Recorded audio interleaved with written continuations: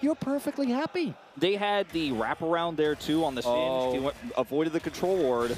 Well, speaking about wraparounds, there's the flash from Lehens. Ruler going to be diving forward. That is not the Glacial Prison you're looking for there, Peanut, but Ruler now does have that Apotheosis available. Gumushi's going to go down, and now Carrier is a cat with a book, but no friends. And that's a double kill as Ruler.